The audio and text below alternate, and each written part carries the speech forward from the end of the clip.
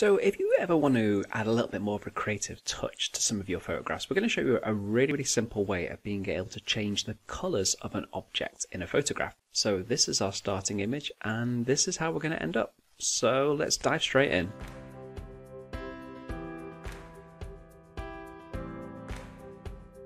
So we're starting this really fun tutorial in Lightroom today, and we've got a really simple shot here of two telephone boxes. So we're just going to concentrate on the one, I think, on the right hand side, just so you can see obviously how much difference there is between the two when we finished it up. So simply with Lightroom, all we need to really do is use our adjustment brush. If you've not used it before, you'll find it over here on your develop panel. Pretty much right at the very top, just above the basic drop down menu there. So we're just going to select that, and we're going to want to move a little bit closer in, because the closer in that we can get, the more precise that we can be, and it means we don't have to repeat a lot of these stages and these actions that we're going to do over and over again. So just using Control and Plus on a Windows keyboard, we're going to be able to zoom in nice and close, and then all we're going to do from there as we move around the image is just start brushing on the shot. Now what that's initially doing is going to lighten the image. That's because the default of this adjustment brush here is just to add boost the exposure, really add a little bit of exposure by about 1 point. So we're not too concerned about that. We can always remedy that when we've finished, but it does help us a little bit see the areas that we are adding to our adjustment here. Now if that's not showing for some reason on your version, you've always got the option of being able to show the selected mask at the very bottom here. The one unfortunate problem with that though is that it shows in red, and when you're painting over a red object, it's not always the easiest to be able to see. So I'm just going to stick with the default as to what Lightroom's given me here at the minute.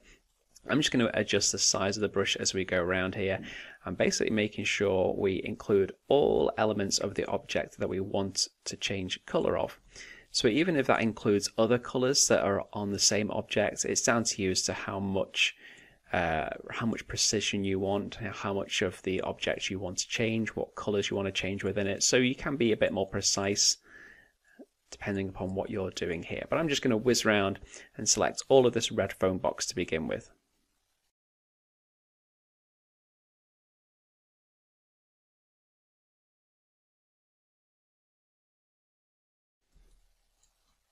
So there we go, we've managed to select all the areas that we want to actually include in our colour change here. Now if for any reason you've actually included areas that upon hindsight you think, actually no, I don't really want to end up changing that, you can just simply undo parts of the adjustment brush. So if you can actually see on the middle of the adjustment brush here, we've got a plus icon.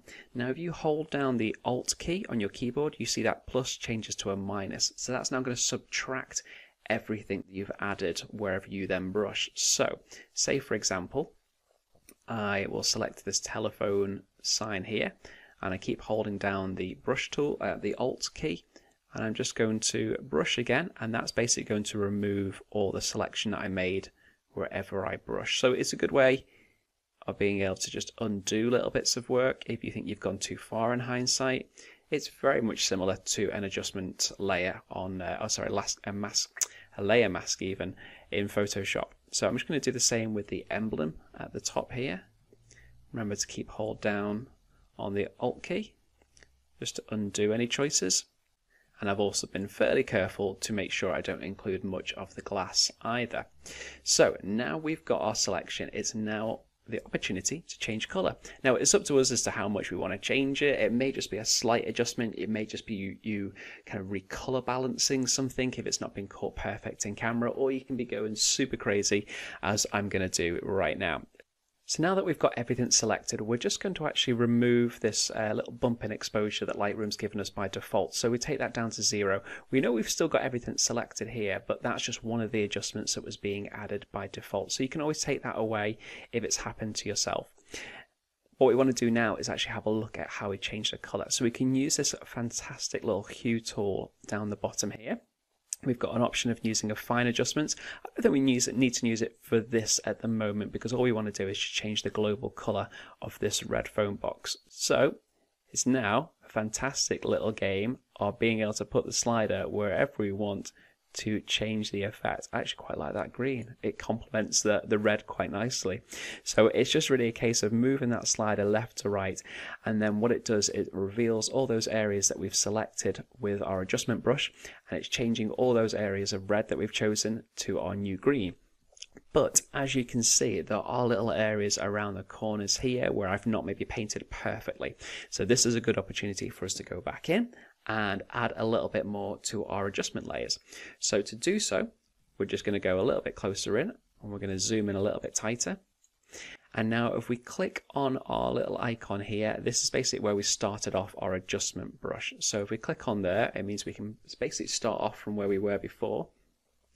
And then we're going to make our brush a little bit bigger. And now when we brush, it's going to automatically apply the adjustments that we've made in terms of colour over our phone box. So we can now just tie up the edges quite nicely and just find areas that we've not filled in perfectly, or any areas that we've overspilled on. And we can always go back. Say around the crown was a tricky area because it was quite precise. So I'm going to do my best just for the benefit of this tutorial to try and neaten it up. And I'm just going to go around the rest of the edges and just tidy up what I've missed before.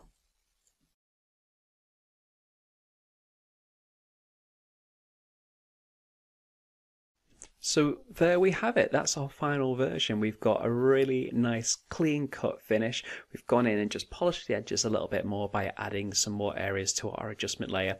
If you found that you've gone over certain areas and you've kind of spilled out to add selections that you didn't want to, just use that Alt key again just to minus and just rub out anything that you didn't want to include. But there we go. A very, very simple tutorial in Lightroom about being able to change the color of any selected object. If you've enjoyed that, if you want to know a little bit more about Lightroom, iPhotography has got its own dedicated, amazing Lightroom course that you need to check out. In the meantime, thank you very much for watching.